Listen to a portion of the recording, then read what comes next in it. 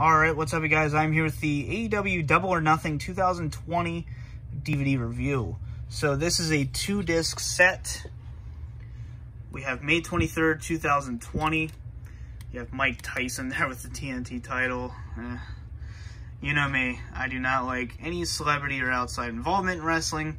But yeah, it's kind of become a thing with AEW and NXT at this point. So yeah, very cool cover though. I love the color scheme. You have Stadium Stampede up top there, kind of giving it that big match feel. I have not seen this pay-per-view yet. I will have to check it out. Of course, this is the first pay-per-view to be affected by the pandemic. There you have Brody Lee and Moxley up top there. But yeah, like I said, really cool artwork and everything.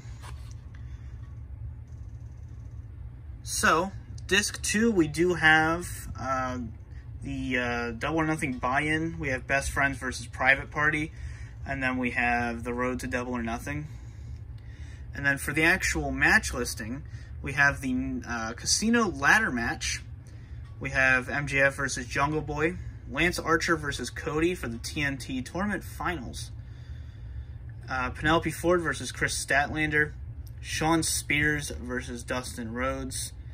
Nyla Rose versus Hikaru Shida. And that's a no DQ or no countout match for the AEW Women's title. And we have Jon Moxley versus Mr. Brody Lee for the AEW Championship. And of course the Inner Circle versus the Elite and Matt Hardy Stadium Stampede match. So yeah, there you have it. Show you the spine cover one more time. I love these 2 discs. I love the packaging and everything. It was worth the price. You know, I know a lot of people thought, you know, I do agree these are kind of Blu-ray prices, but you know, I think they look great on DVD regardless. So I hope you guys enjoyed this. For now, this has been the DVD Freak. Peace out.